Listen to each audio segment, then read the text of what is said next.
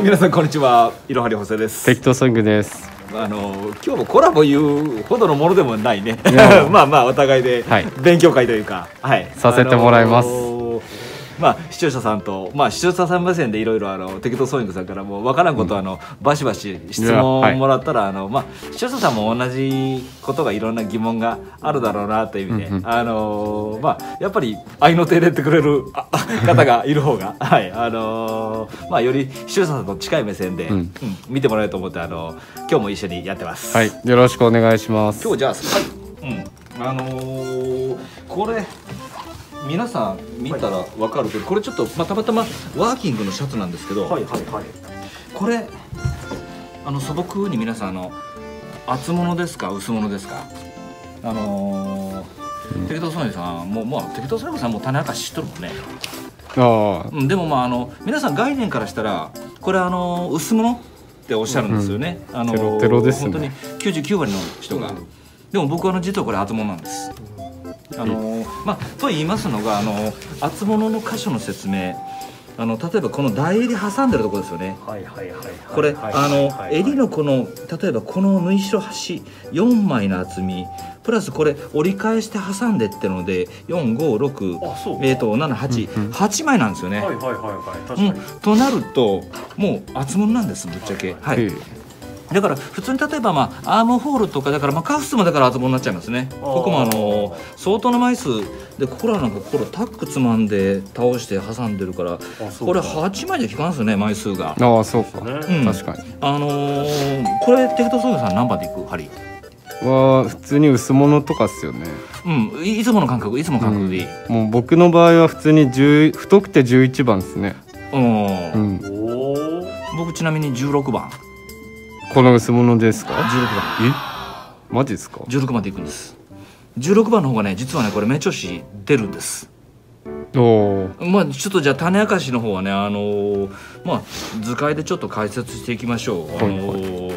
そうか、その辺の感覚がだから針番手も変わってくるし、そう概念がね結構皆さんね細い針使うほどパッカリングするんですよ。乱暴なんですけど、結局布に対してこれが布としますね。何枚も重なってますね。何枚も重なってて、この針穴を開けてこの穴の中をこの穴の中にコブ作ったらねかんなんですよね、縫い糸の。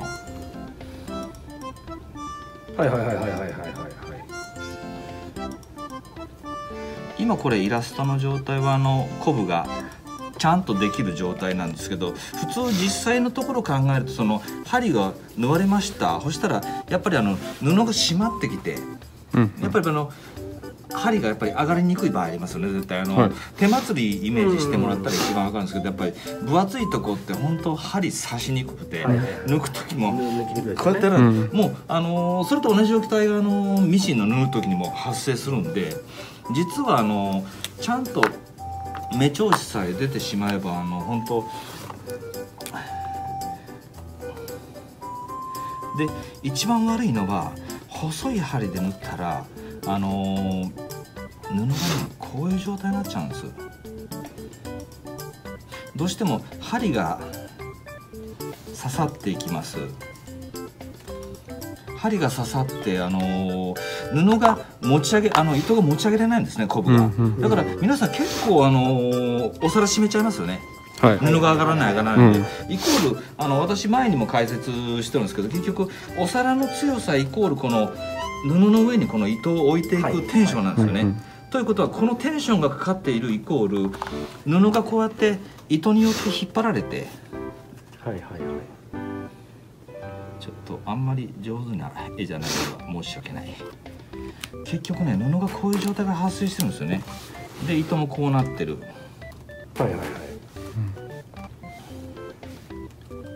じゃあ理想的な縫い目、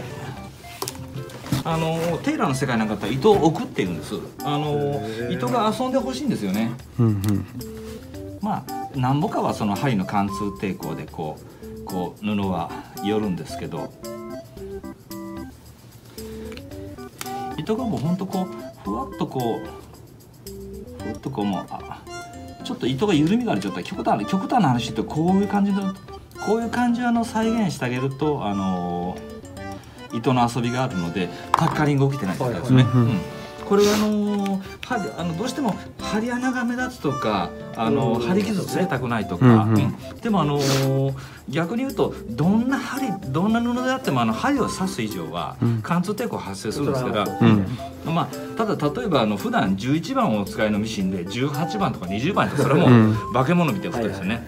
でも11番が例えば14番16番になったところでそんなにむちゃくちゃな差はないんですよね。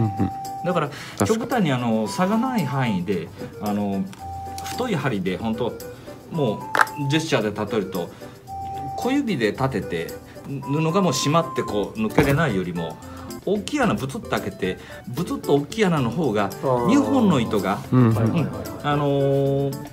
ピンピンバネによってこう引っ張り上げてもらう2本の糸が楽に交差できるように楽に交差できる穴が欲しいんですよね。なるほど。だから本当部分によって、皆さんが概念で思った針よりも一晩で太くしてください。太くしていただいて糸調子逆にはしっかり緩めていただく。そしたら本当布に対して糸が本当遊ぶというか、糸を置いていくイメージですよね。だから細い針でいくとどっちかって言ったらこういう糸になっちゃうんですよね。こういう糸になるイコールそれだけ布も締まってます。イコールパッカリングが発生します。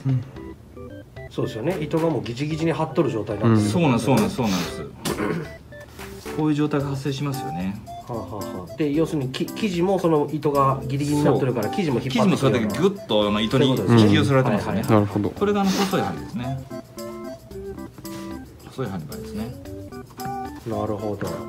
じゃあ太い針の時、太い針でなるべくいいゆったりした目調子をレポート用紙からグレードアップしました。いつの間にこんななんか分かりやすいボードがあって、ホワイトボードもうちょっとパワーアップしました。もうなるべくこういうイメージですね。なるほど。糸がゆったり遊ぶイメージ。その分生地にも余裕ができるということですよね。そうです。で太い針でいこうが細い針でいこうが目調子がちゃんとこうやってゆったりとした目調子であれば針穴が多少あってもアイロンでやっぱり熱で蒸気で蒸らせればキュッと締まってきますので、というより実際よっぽどナイロンのシャリシャリした生地以外は針抜いた瞬間キュッと締まりますもんね。あれと同じ理屈で皆さん普段使っておられる指定の針よりも本当一番手二番手。なるほど。要所要所なんですけどね。そんなことしなくてもわざわざ縫いやすいところでわざわざ太い針は使う必要はないんですけど、どうしても目調子が出にくいから糸のお皿を締めちゃうっていう時には逆にもう逆転の発想で針太くしてみてください。多分だから感覚的にその細い糸にも細い針じゃないとダメって思ってる人が多分多いとおられますよね。いやそうですね。で実は針穴なんですね。針穴というか針の糸の穴なんですね。結局この針の穴がやっぱり針番手が若干これちょっと極端な絵ですけどね、針番手が大きくなったら針のこの穴も大きくなるんです。結局穴が大きくなるということはこの間の糸がこうもう本当に針穴に対してみちみちやったらどうしても糸が針穴をこう通る時の抵抗ってかなり発生しますよね。ところがこれが針穴が大きかったらこれ後ほどちょっと別のリーフレットも用意してますんでリーフレットの図解見せるんですが、こういうわざわざ針穴が大きいモデルもあります。針によって、すごいな。ちょっと見えますかね。こんなアップで。なのがあるんですね。でこれが一般的な針でDB1 なんですけど DB の K の5っていう記号なんです。DB の K の5が針穴が例えば11番だったら14番ぐらいの穴、14番だと16番ぐらいの穴。針の太さはそのままで、針穴だけがでかいということですよね。だから針穴さえブツッと立ってしまえば結局針の穴から糸がこう通って出てくる抵抗がちょっとでも軽いんですよね。なるほど。そうか。これもオルガンだけですか？オルガン、いや、グロッツァにです。ああ、グロッツただァ。オルガンの場合、僕をご気に入りはこの針なんですね。グロッツはね、また後ほど解説するんですけども、もう僕グロッツラブです。またちょっといろいろリーフレットもね用意したんですけど、そういう感じで針を太くしていただく、もしくはこうやって針穴大きいものを使ってみるとか、パッカリング対策って結構皆さんの概念の本当常識が下手すれば180度ひっくり返っちゃうんじゃないかなっていう考え方も実は存在するんですね。放水学校で教えてるあれとはちょっと反対側の意見ですよね。多分もうね、ここ適当するとつまんでみて、厚み違うよね。やっぱそうですね。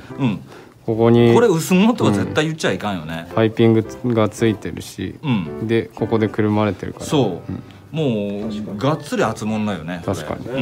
だからこれ11番なんかだったらもう目調子取ろうと思ったらだいぶ締めなきゃダメだ。そうか。そういうことか。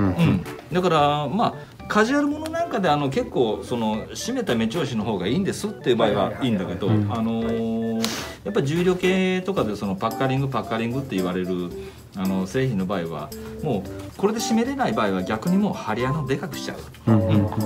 でやっぱり同じ針穴で本当糸の太さが太い場合、糸がギッチギチの場合には結局ここでコブを上げていく穴の大きさが足りないよね。だからこの交差させてピンピンバネでさコブを持ち上げますよっていうそのコブを持ち上げる穴のためにもちょっと一回り大きめの針の方が、特に肉厚が厚くなれば厚くなるほどその中にコブが沈むまで引っ張ろうと思ったら、実は糸調子を強くしなくても、なるほど、針穴を大きくするだけでもねここでクロスできるようにね持っていけるんですよ。すごいなこれは。ちょっとこれ意外でしょ。いやもうなんか目から鱗すぎて、もうなんか概念から言ったらとんでもないんですけどね。すごいっすね。針太くしろなんて。確かに。極端な話やっぱり針穴を気にしてやっぱりなるべくね細い針じゃないけど、っていう洗脳みたいなのがそういう話がやっぱ多いですよね。ただね結局糸がもう本当ゆとりがあってふわっとしてなくてこうチェーン状に引っ張られてたら、逆に余計針穴大きくなっちゃうんですよね。針穴に対しても結局両方が確かにもうこういう状態になっちゃうんですよね。布がこういう状態で糸がこうなってるから。無理くり引っ張られてるようなこう引っ張り合うようになっちゃったらやっぱりこうふわっとさしとけばもう布の穴が本当かすかな状態で。なるほど。これはすごいわ。かすかな状態なんですよね。で穴が開いた分もアイロンでシュッと戻ってきて。だからちょっと皆さんぜひパッカリングとか目調子出ないよう縫いにくいよっていう時には使う場所によっては針番手を一番手。そういうことですよね。多分だからそれにみんな気づかないからその糸調子の調子が悪いとか、糸が締めれないとか、でもギッチギチに締めちゃったり。確かに。もう針番手を変えるだけで。ただ場合によっては例えば11番で縫ってるやつ14番ぐらいだったら鎌合わせほとんど必要なしですよね。ところが16番の針使う場合はやっぱり針が太くなっちゃうんで、下の鎌合わせの方の鎌のクリアランスがちょっとギリギリになってくる場合があるんでね。もし太針使う場合には必ずちょっとここを開けてみていただいて、分かる方に鎌クリアランス針に対しての鎌クリアランス確認が必要になりますね。以上になります。また皆さん参考になれば幸いです。いやありがとうございました。